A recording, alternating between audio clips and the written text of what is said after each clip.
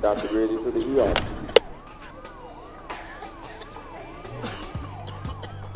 Go to the back and grab the cleaner for me.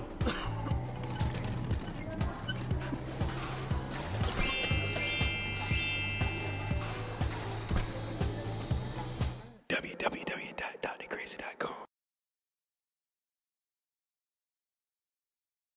Welcome back to Talk Your Culture. I am your host, Chris Fagan, and we are sponsored by Diamond Cuts. You already know what it is. We are also sponsored by Dr. Grizzly Shoe Cleanup. So y'all get with that, you know what I'm saying? 3 game. Hey. Y'all already seen my... I don't know how he knew. I don't know how he knew, but it's straight 3 game with me. I don't buy nothing but them 3s. Oh, but you know, no knock on the other ones. It's just the 3s feel like this best shoe ever made in terms of design. I don't know about comfort, but it just feel like walking on a Ferrari in them 3s. I don't know what it is. When I see them, you like them folds? I like them folds. I ain't gonna buy them. Yeah. I ain't gonna buy them. They said they finna discontinue one though. I forgot which ones it is. It ain't the 3. That's for sure. I can tell you that much. They ain't gonna stop making them 3s. Yeah. But yeah, welcome back. We're here with a guest from Griffin, a young cat, man. I really like interviewing young people because my dynamic of viewers aren't young, and they tap in when I interview a young guy. Also, this guy is from Griffin, and he represents the young culture in Griffin. And as you can see, well, inside of his studio, I mean, this room isn't just it. It's an entire building, and it's called the C3NT Studio. I'm gonna have to take a picture of that and put that up on when I get ready to edit this up. You know what I'm saying? I feel like that's pretty big for a young cat like that right there to have already established a place where he do his business. That's big time for me, and I'm just glad to be here. By way of Ace Green. Ace Green was the one who put this together, linked us up. You know, he told me to come pull up, and man, I'm glad I did. Glad to have you on here, man. I appreciate it. You know what I'm saying? None other than C3NT. Where did that name come from? I was sitting in class with one of my homeboys, and I was like, man, I want to be a DJ. And we were just sitting there. At first, originally, I was gonna go by DJ Drummer Boy, cause I play drum. Right. But I was like, I already know a drummer boy, he a producer. Yeah. So I was like, dang, gotta think.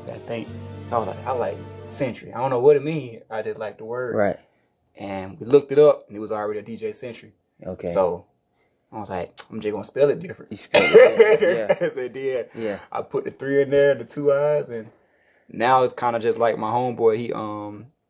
He passed away a couple years ago. Yeah. So now it's just kind of I'm always have him with me, if that makes sense. Now you said you played drums, like in a band. In school, well, in school and at church. Okay. Yes, sir. So in the band, at church, yeah. So that playing the drums come very accustomed to guys who make beats. You do make beats. Yes, sir. Right. Mm-hmm. So what came first, DJing or making the beats? Drums. Drums was the first thing that started everything. And then I think it was, making beats. I downloaded FL. One of my teachers in middle school, once again, everything happened in middle school, really. He, one of my teachers had, showed me the program, and this is my dad. Sorry. It's okay. Hello. AJ. Yes, sir. You got any more slots available? Yes, sir. Can I call you back? I'm doing an interview. All right, love you. All right, please. All right. That was awesome. That's my boy. But, that's my boy right there. But one of my teachers, Mr. Lee, he I think he was using Ableton to like make beats, and I think I downloaded FL because I didn't have no money. FL was, I found the crap version. It was free. started doing that, and then he showed me. He DJ'd all the school dances, and he brought me over there one day at the dance, and he was just showing me everything. And I downloaded Serato on my dad's computer, and yeah, I just started kind of messing around with it. Okay. Yeah. So how did the DJ emerge? Like, how did you know you wanted to DJ? Somebody just asked you to come? I don't like listening to people. I couldn't have no job. Like, I can't. Like, I've always been just a to myself person, a self-driven person. Now, when DJing, was that something that was easy for you to pick up because you knew how to make beats? Yeah. And making beats is like all counting bars and everything. Or was there a process you had to go through to learn? Nah, I literally did it the first day. First day I touched the software. Boom. Yeah. First day I never did anything like that. Yeah. But it's crazy. Like, people, my friends used to be like, "Oh man, yeah, this AJ." Well, my real name AJ. I'm like, "Yeah, this AJ. He make some hard beats." I had never made beats before. Okay. But so I was like, okay, they keep saying it. I guess I would just try. Okay. So how far into DJing do you go today? Like, you have a set Friday or Saturday, or currently, you just I on do. call? I recently just started. Like, Okay. I was avoiding it for a while. Right. But yeah, now Friday and Saturday I DJ at a place called Culturistic in McDonald's, a cool little restaurant. Got it. Y'all just go check it out. Shout out to my people at Culturistic. They got great lamb chops. That's my favorite food. So yeah, Culturistic. And then the rest of it, I kind of just be flowing. Like, I tour a lot, and it's really just depends. When you say you tour, what you mean? I DJ for like a various amount of artists, or Gotcha. I might be going to open for somebody. Or Okay. yeah. So you have an intern. Are you an intern somewhere? I was at one point. Okay. Yeah, like, I think it was 2018. Yeah. I was interning at Loud House Studios. Now, when we was texting earlier, we were trying to link up earlier, but you was previously already in a session, and you said Zay. Yeah. I'm gonna assume that's Zaytoven. Yeah. Okay. Yeah. So were y'all just making beats, or y'all was recording an artist? I was recording Young Dro. Okay. Yeah, it was me, Young Dro, and Young LA. Just 2 hours ago. Yes, sir. That's what's up. DJ Century, 25 years old, already linking it up, man. Yes, that's good. Hey, that's big time for me, man. So what do you think you can go from now at this age with already in a building established, you're already rubbing elbows with icons of Atlanta. What do you think you can go from here? It's no limits. Like, right, because there's no limits. I know the sky's not even the limit. Right, right. Yeah. That's what I was really finna say, because it really ain't a top on the sky. Yeah, you know what I'm saying? like, because past it. Once you get into the clouds, I'm trying to go sit on Mars. I'm trying to go past Right. Mars. I don't know what's up there, but I'm gonna go up there. Well, you look like you already on a wonderful good track for that, man. I mean, I came up here on the fly. I don't know a lot about you, so I'm not able to dig like I want to. Maybe one day down the road, we can. Yes, sir. You know, but we just now meeting and everything. So let's really just talk about what we originally came out here to talk about, which is the Scent Fest. Scent Fest. Yes. The Scent Fest. Yeah. That's you. Yeah. Oh, that's what's up. The Scent Fest. Please tell us what the Scent Fest. Scent Fest is it's a music festival by me, Scent. Wow. DJ Century. A music festival by a 25-year-old black man. Yeah. In Griffin, Georgia. Yeah. That's your father on the phone. Is he's helping you with this? Yeah, he like my dad, when I first started, I was using his equipment. Like, when I first got started. Yeah. Because my parents, they were in the music. They're in the music. Like I said, I played for them, playing drums. My dad plays keys. Mom sung. Now my little brother plays drums in my place. But yeah, my dad, he always been there. It was tough love at first. He didn't really understand it. You know, I used to, get locked out the house a lot, coming in from clubs at 3 or 4 in the morning. But hey, we good now. Yeah. Hey man, it ain't easy being a parent. You got a kid? Oh no. Well, you don't know yet. Nah. Because it's hard for us to try to guide young people in the right direction. Yes. But listen, has there ever been a music festival? in Griffin? I don't know. Not to my knowledge. Well, I'm pretty sure you don't get the research. My goddad years ago, he had Praise in the Park. It was more of like a gospel music festival. God rest his soul. But yeah, that's all I could think of. So it's safe to say there has been one, but not in a long time. Yeah, as far as I know, like this was probably 05 maybe. Like I was still in elementary school. When is the fest? June 29th, my birthday. June 29th, so we got a good little month for that happen. Mm-hmm.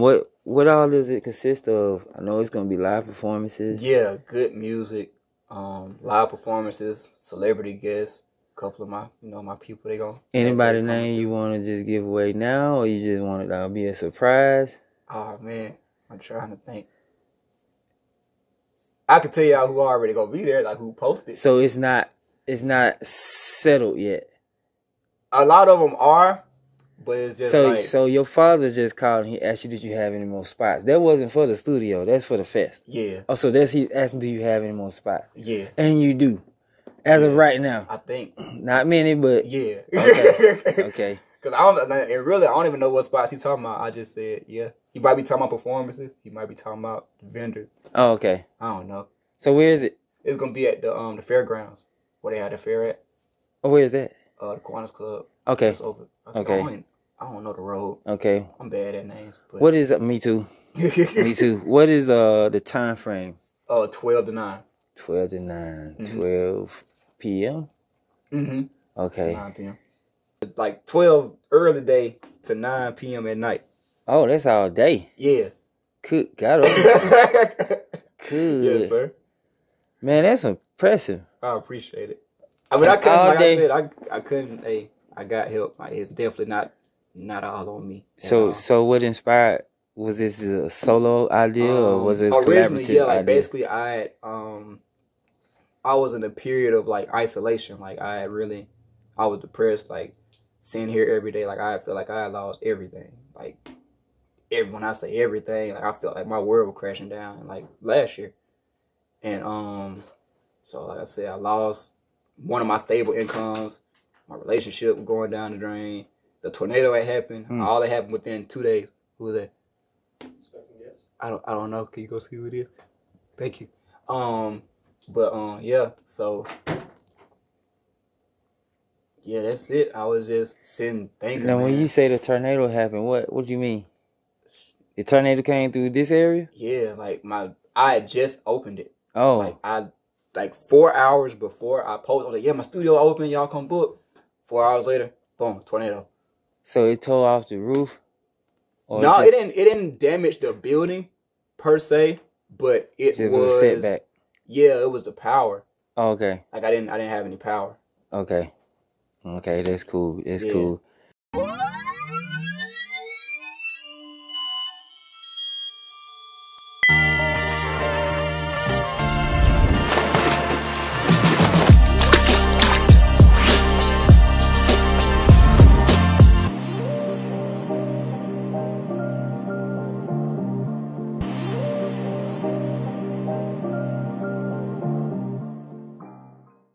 Who was that? Oh, okay. I'm telling him in doing a podcast. I mean, if you want to wait, he can, but you know. That's a client? No, it's a friend. Oh, so I thought y'all was going to record. Nah, it's a friend. And when you say you isolated yourself, what do you mean? Isolated? You just... I was just to myself. Like, I was trying to figure it out. Like, that was my first, like, I ain't never been through nothing in life. Like, I'm 25. Like, I didn't go to college. You know, people like to go to college and get depressed and all that. Yeah. I didn't go through none of that. Like, I came straight out of high school doing music. Like, figured it out. I had a job for a couple months, but I did music. And I quit my job and just kept doing music. I never really went through nothing. Like, my parents always made sure I was straight. Yeah. And then when I got to up age, like, I was always, like I said, a headstrong person. So I started taking care of myself for real. Yeah. I ain't really been through nothing. So to be 20, I'm grown. I'm almost 30. To just not be depressed. And, man, I used to sit out here, man, sad. No, it happens. It happens. I don't think people go to college and get depressed. I think people just graduate high school and become depressed with the notion that it's not easy as as high school was. With me, it wasn't like I was good. Like I didn't have to struggle. Like of course, you know, you gonna have your days, but I was like, I mean, that's life. Like I wasn't tripping on that. Yeah. But just for me to like, I felt like literally everything that I worked hard for was gone. Like over with. Yeah. Man, I'm sad. I'm crying. I done lost weight. Yeah. I'm talking. Look at me. I can't afford to lose no weight. So you ain't always been this thin? No, I was. That's the thing. I was. Like I didn't need to get thinner. Oh, okay. I started getting thinner. I can't do that. Yeah. No. I get that. I mean, I get that. That's something I think everybody goes through. I think it's best to try to go through it in your early 20s rather than wait till you get in your 30s and stuff and try to go through it. Yeah. Because by then you be done have some kids. Yeah. And you get stressed out. You can't see about the kids. Good. Like I ain't think I was gonna have to. But I mean, like I said, a lot of beautiful stuff came out of it. No, I think that's true. My nephew went to college as an athlete. You know, very high in the SEC, and that's pretty big in college world. And even he had to have therapy from a therapist about things. Yeah, and it wasn't about his grades. It was just about like life obstacles, and when they come at you, and you're just a young person, it's brand new, and you just learn how to box and weave in this world. That's all it is. I mean, how else did C3NT Fest come up? You see what I'm saying? Yeah, like I was saying, man. And a lot of times, the path to the top is go through the bottom first. Yeah, and I touched it, but I was. Yeah, sometimes that's what it takes. Sometimes it takes to touch that bottom to jump spring upwards to the top. Yeah. But yeah, so 12 to 9, C3NT Fest. How many DJs? You're not one of them. I'm thinking about it. People telling me how they want me to. They want me to. DJ Century. Yeah. At C3NT Fest. Yeah. It kind of, you gotta at least give them something. Yeah. But yeah, I'm thinking about doing a slot. But I got, of course, I gotta touch home. I got DJ Pooh. That's my OG. Like, for sure. I just interviewed Pooh. For sure. Yeah. Like I literally used to. I'm pretty sure I got on Pooh nerve. I used to stand. To this day, I stand behind Pooh and watch Pooh. Like for sure. So what is your promo package like? Do you have like a flyer for it set yet? Man, flyers. I got bunch of them. I just got through making one before you pulled up. So you make flyers? Yeah. Okay, so you do that too? I do everything. I do too. I make flyers too. Yeah. So, yeah, so you got that taken care of. But I had I got a shout out. I got to give my flower to my boy Jarvis. He initially, because like now I done got kind of busy to where I can't sit down. No, he's a graphic designer. Jarvis. He I think his last name's McCullum. I think that's it. But he'll come up with the ideas and stuff. Like I could do a little bit, so I tell him, look, just make whatever. And so I won't be getting on your nerves. Just give me a little template, and I can change little stuff. And start getting to, I gotta start coming up with ideas. But you're gonna have to, so as far as the all the colors and the creativity and the layouts and all that, I can't take credit for my boy Jarvis. It's all I might change a couple words to make a flyer for something else, but nah, it's all good. June 29th. Yeah. C3NT Fest. My birthday.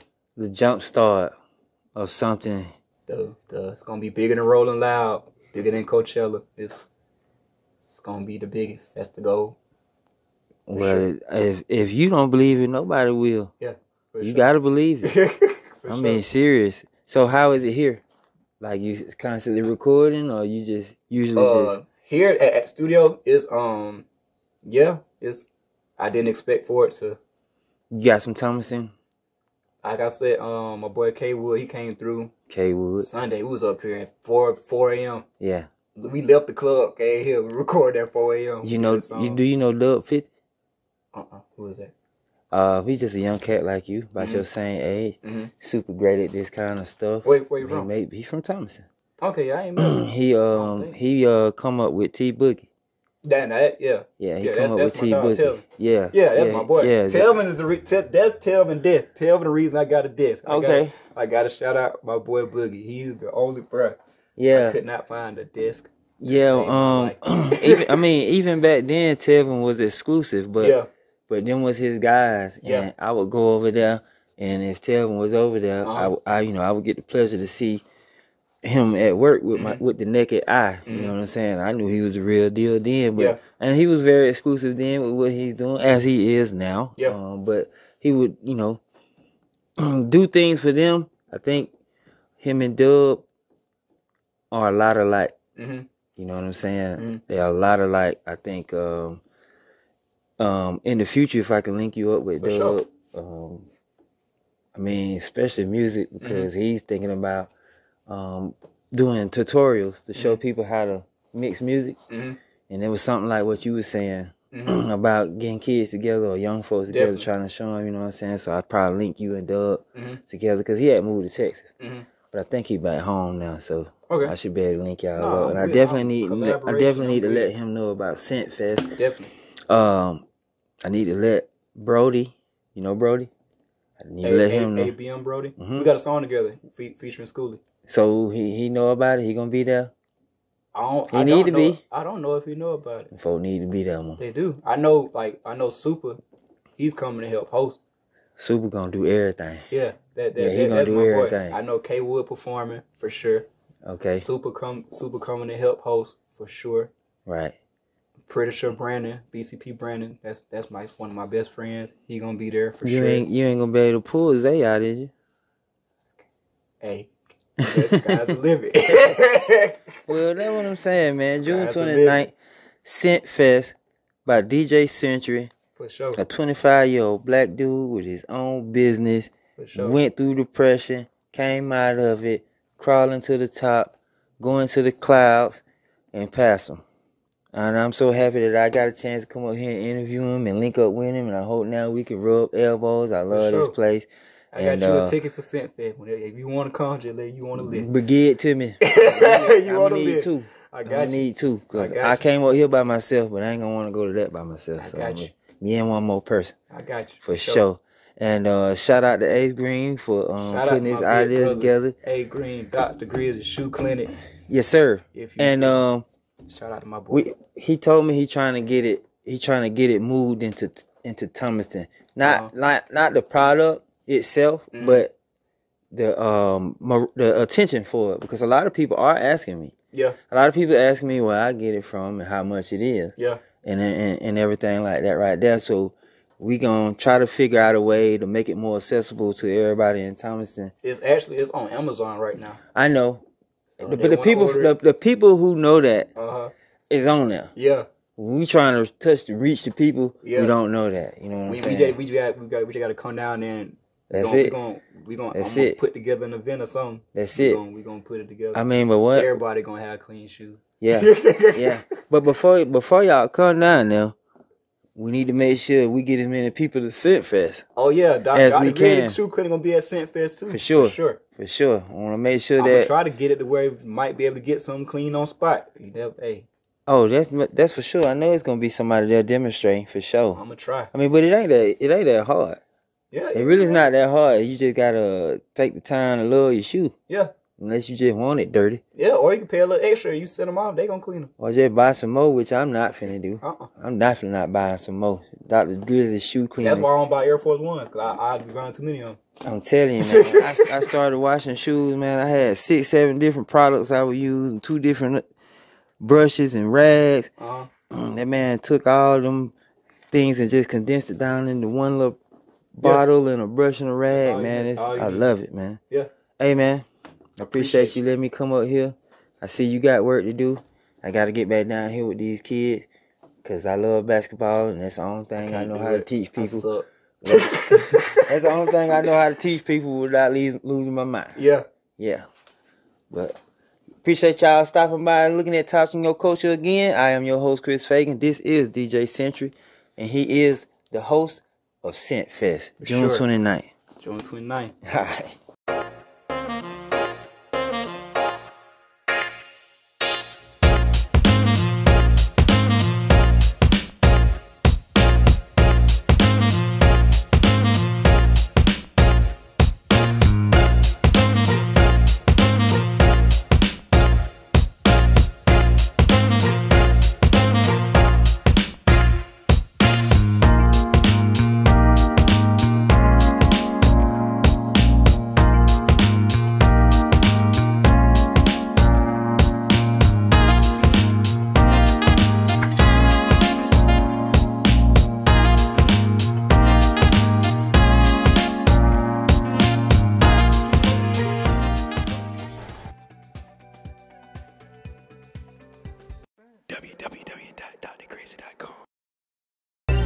man.